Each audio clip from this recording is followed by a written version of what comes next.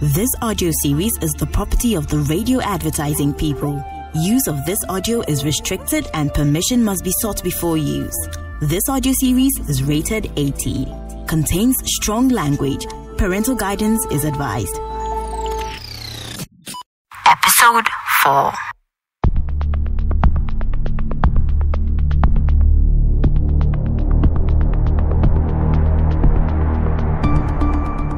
It was one long night for me. Why is my father now calling me to apologize? Was he after something? Wonder shall never end. I was so hurt. Hey, if I remember how my own father asked me not to refer him as my father. This same man slapped me in his office and kicked me on the floor in front of the soldiers that night when I begged him that I was pregnant. This evil man raped me in his hotel room when I went to beg him for money to save my own dying mother. God, forgive me because the pain in my heart. One evening, as I was laying in the couch watching a movie, I decided to ask Efua some real tough questions. Charlie, this series is crazy. Have you finished watching it? Almost. But I'm not really concentrating on it. My mind is running wild. I know. So have you decided on what to do now? Will you call Corey? Me, I think you should call him and apologize. You have no idea what I've been through. I understand Corey loves me, but if the guy loves you, then he would definitely have a soft spot for you. What will he do? You said the man bought you a new car, gave you money. Efua, I have been tortured. As I'm sitting here right now with you, I'm so traumatized. I can barely sleep. If I close my eyes, I get flashes of what I went through in prison. The same Corey guy and his brother sexually abused me terribly. But he apologized. It's not about the apology. The beast is still in him. It's just a matter of time. It will come out again. When Corey gets angry, trust me, you wouldn't want to experience him. But Maame, Look, come and see. Have you seen this cut on my hip? Hey! Yes, Corey used one of those metal chairs to hit me. Oh my God! Yes, all because I was talking to Mike after school. Oh no! The guy beats me up mercilessly. There's no way I'm going to slack and get pregnant for such a man. No, please. Okay, so calling Corey is out. So are you going to court? If I go to court to see why I can't think straight. And also, I can't stay with you here forever. I need to move. Oh, as for that one, dear, don't stress, Kra. I don't have a problem with that. For me, I make my own money. But you, Kra, I need to introduce you to some business moves. For a second, I was expecting her to tell me about sleeping with big men like Mr. Ankara. For me, I was not ready to have any form of sexual exploitation. A shocking revelation was about to be made. But before I tell you, you must promise me this remains between us. Like, swear, Maame, on your life. Well, something I've come to learn the hard way is to trust people. Sewa taught me a very valuable lesson. Exactly. That's why if you tell anyone, I'll be very disappointed in you. Because I know you've gone through a lot. You can trust me. I know. Anyways, just so you know, I have a 4-year-old daughter. Oh, wow. A daughter? Yeah. But where is she? She's with my mom because I'm in school. Charlie, I don't have time like that. Oh, Efua, but you have a big house. Why don't you bring her here? Oh, Charlie, she will slow me down. I didn't even breastfeed her. Oh, really? But why would you do that? So that my breast will fall. Have you seen the girls who have been breastfeeding? Oh. Have you seen their breasts? Oh, Efua, but your daughter didn't ask to be born. Don't treat her like that. Some of us, we don't even have our mothers around to even see them. Maame. This one, dear, look, I'm sad. I understand how you feel. I know you probably miss your mom too, but everybody's situation is different. My daughter is fine, oh. Don't cry. See, the girl gets everything she wants. Oh. So chill. Oh, it's okay. I'm fine. It just got me emotional. I know. But listen, I'm good, okay? I'm good. But is that what you don't want anyone to know? Oh, not that. That you have a child? People know. I just don't like showing her off, so they tag me as born one. That's all. But Efua, what's wrong with being called born one? You have to be proud of yourself. You have a daughter. Forget about all the things people would say. What haven't I been through? Okay, I've heard you. I'll think about it. Where is her dad? Is it Mr. Ankara? That's what he thinks, at least. What? Wait, what do you mean by that's what he thinks? It's a long story. Maybe yes, maybe no. But I don't want you to judge me. I think of all the people in this world, I'm the last person to worry about. I have been there too, Efua. But are you saying Mr. Ankara thinks your daughter is his? Yes, that's what he thinks. He's not the father of your daughter? He's not. So who is? Let me just tell you the whole story. Just like what I heard about you, things were really hard at home. My dad used to work with this company and the company folded up. So he came home very depressed. No job, no money. Oh no. Is he okay? Currently, yes, but he suffered a stroke. So it's my mom who is taking care of him. Oh my God. Oh, it's fine. But things are better now. That was back then. As for right now, dear, he's getting the best medical care and all of that. I think I know where the story is going. Exactly. But either ways, let me tell you. So, like I was saying, things were very rough and my mom too wasn't working. Then, just after my dad suffered the stroke, about like a few weeks later, I was also raped in school. What? Yes, I was also raped, Maame. Efua, what happened? I hate talking about it, I swear. Nobody does, Efua. Anytime I think of my experiences, I just break down. What those 4 boys did to me, and as if that wasn't enough. Even when I came to level 100, I was raped. And then the 4 boys. Then my dad raped me. And when I was in prison... I know I can't compare my situation to yours. But for me, even just once was enough to crush me. How much more you? I'm glad you feel my pain. That's why I stopped posting on social media. Because people who never understood what it meant like to be abused just kept insulting me and saying all kinds of things. They'll never understand until it has happened to you. So, who raped you? It was this stupid guy. He was in uni here. I had just finished SS. I went to visit him in school, and that day, I don't know. It was as if he had planned it. Because when I got to his room, I didn't even realize all his roommates left us alone in a very nice way. But were you guys dating? It was later that I realized that he didn't love me. He just wanted sex. And the sad part was that I was a virgin. Maame, the kind of plans I had for my life, Didn't we all? I tell you. Anyway, so like I was saying, I went to visit him one evening. He was in his final year though.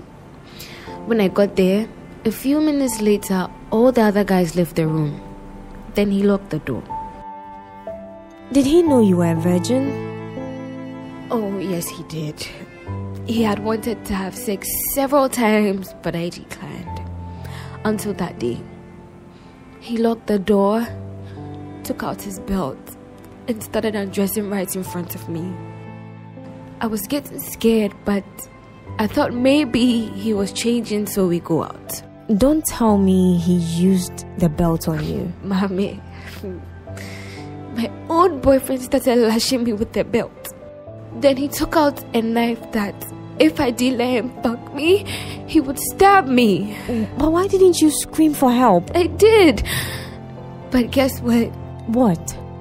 His roommates was just standing outside the door, intentionally playing loud music. The music was so loud that no one could hear me because I screamed here.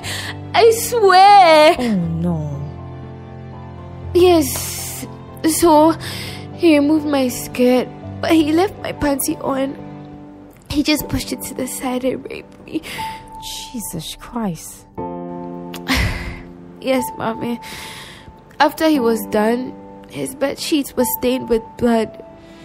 That's when he really realized I was a virgin. I cried there. I just dressed up and took my bag and asked him to open the door. He was trying to hold me back and apologize, but I didn't listen. When I came outside and saw the other boys, they were laughing at me. That's all. I just left. Oh, Efua, I'm so sorry. I'm so sorry for you. I'm sorry. It's fine. So that's how I got pregnant. But you didn't report him? No, I was scared. Very. And my dad was very sick. And my mom was going through a lot because we didn't have money. So to add insult to injury was going to be very difficult. Besides, I didn't know I was pregnant. This is painful. Very, Maame. Very painful. It changed my life for good. Completely. So how did Mr. Ankra come into the picture? And where is the guy who raped you? A few weeks later, I think just about a week and a half or so, I was supposed to have my menses and it didn't come. So I was forced to go and check. That's when I realized I was pregnant. So I called him. I didn't want to talk to him ever again, but I had no option but to call him. And what did he say? He said he doubted it was his because he didn't come in me. Besides, he's leaving the country to work outside and he wouldn't return. So if I decided to keep it, that's my own wahala. That's what he told you? In his exact words. I will never forget that day. So, I don't get it. How does Mr. Ankra come into the picture? You know, so I couldn't tell anyone.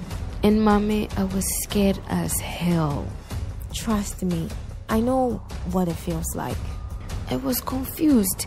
I wanted to even commit suicide at some point. So a few days later, when I realized I was pregnant, I was going to buy medicine for my dad when I met Mr. Ankra at the pharmacy shop. Oh, I see. Yes. So he offered to pay for the drugs for me, and then he asked me my name and all. So we became friends. He gave me his contact and told me he was in town for a few days, so if I like, I can come and see him at his hotel later in the evening. So I went. Alone? Yes, because I had a plan. Efua. Wait, let me tell you. Wait.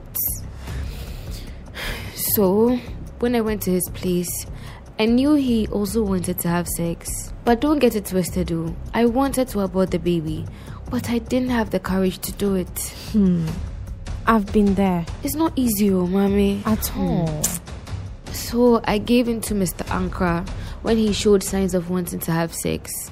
And bear in mind that I had just had sex once. And he too, his thing was huge. Yes. So okay. I collected it like that. Made him also come with me and promised him I would take drugs. In fact, he made me take the drug in front of him in the morning before he left town.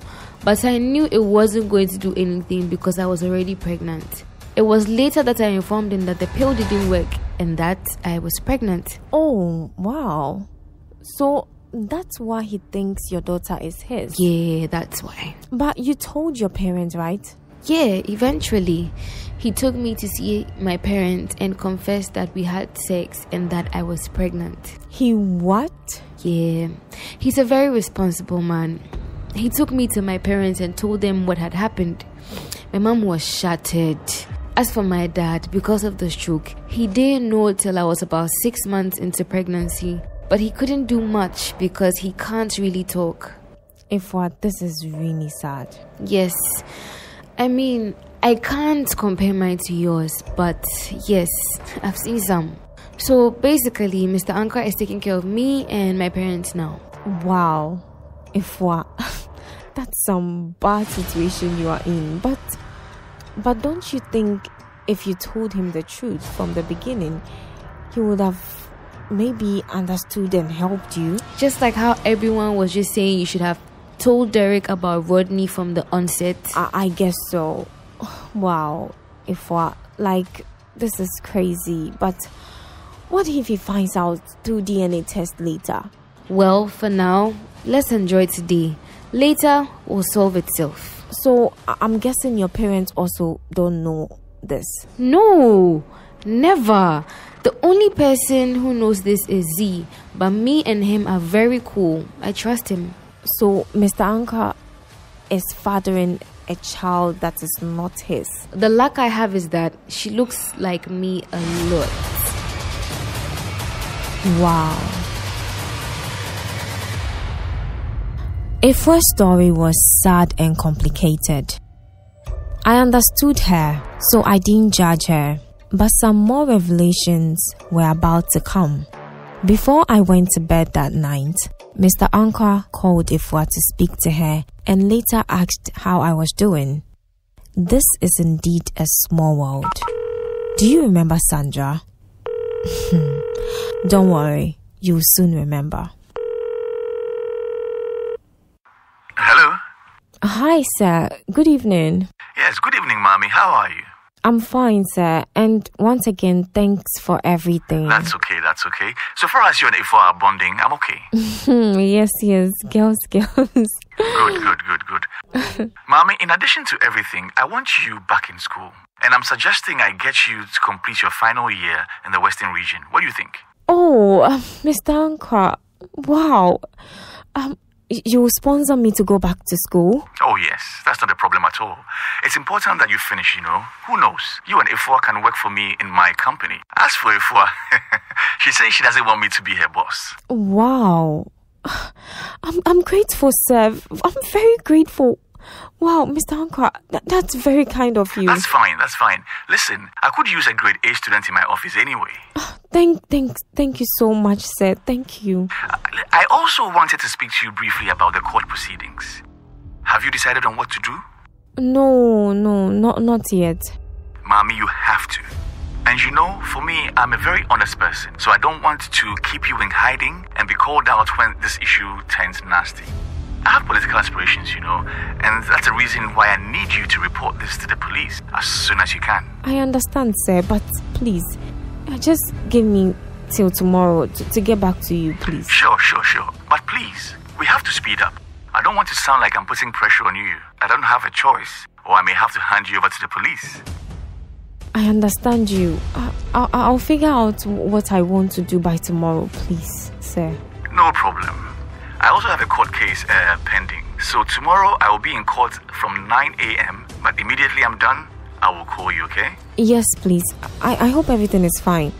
Oh, yes. It's just an employee of mine who stole some money from my office about 3 years ago. And we reported her to the police, and she was placed on remand.